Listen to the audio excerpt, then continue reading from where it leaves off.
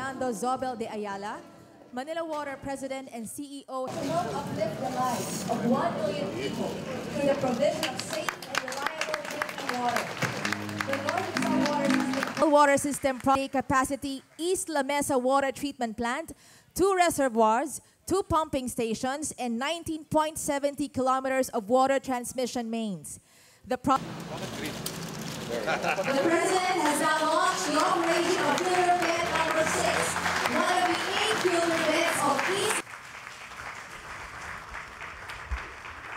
Sa araw pong ito, pinapasinayaan natin ang North Rizal Water System Project at sama-sama nating inihahayag. Mahalaga ang tubig, kaya naman mahalaga ring mapangalagaan at mapangasiwaan ito upang mapakinabangan ng mas maraming Pilipino. The President inspects the facilities.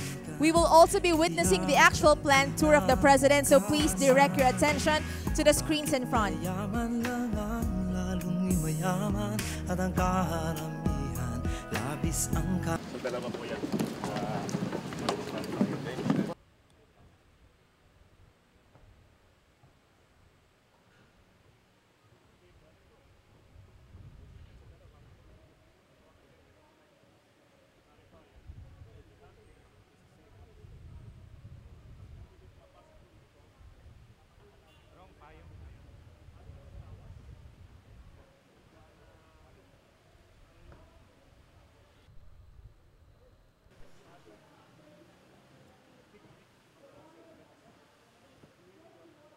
Basin or clarifier.